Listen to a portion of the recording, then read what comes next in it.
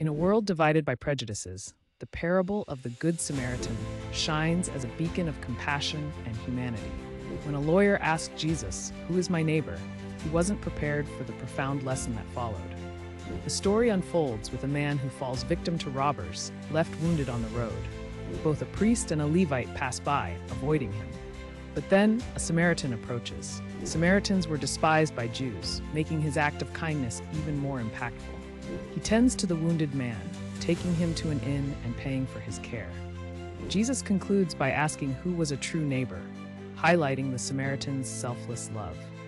This parable challenges us to look beyond societal norms, to show compassion without boundaries. It reminds us that true kindness knows no prejudice or discrimination.